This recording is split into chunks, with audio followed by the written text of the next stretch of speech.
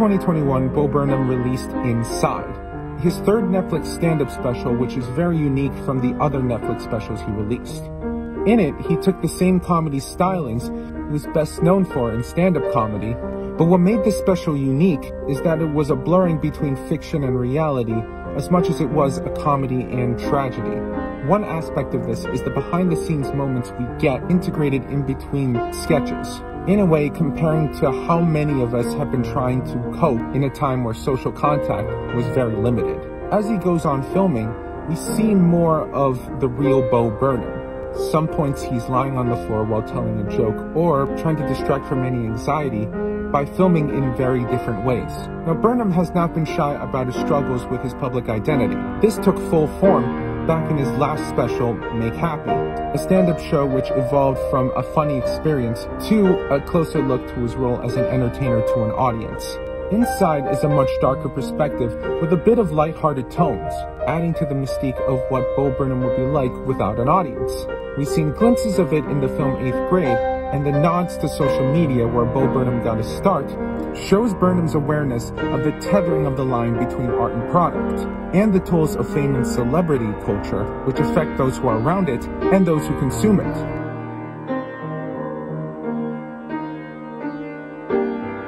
While Burnham understands the struggles and laughs through the pain, there's a reason why we allude to the darker side of fame at many times, and those are the times that Joji decides to navigate.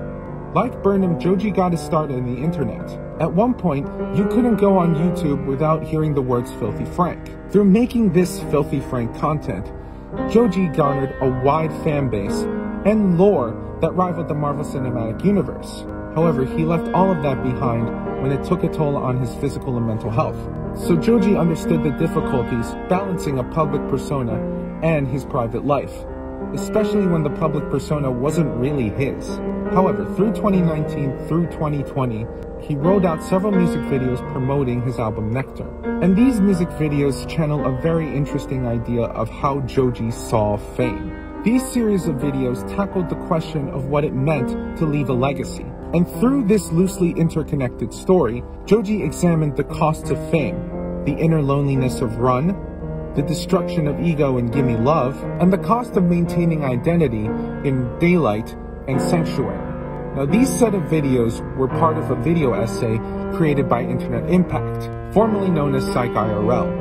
And their examination into the videos, included with the story of Joji that we know now, adds to the understanding Joji has in how fame seems to control a person, and the things we don't exactly see behind the curtain.